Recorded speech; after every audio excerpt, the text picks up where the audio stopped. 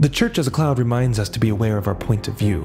We are often warned, ideologically speaking, not to have our head in the clouds, but rather to keep our feet on the ground. And to you, archetypal ideological pessimist, I declare that we can and we must do both. We must keep our head in the clouds, seeing what God is calling us to see, and we must keep our feet on the ground, doing what God is calling us to do.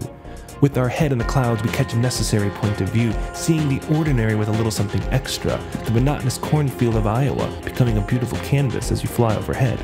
With our feet on the ground, we stop bickering about the color of the carpet or the typeface in the worship bulletin, and we do the things that actually matter. So live with your head in the clouds and your feet on the ground, and eliminate everything in between.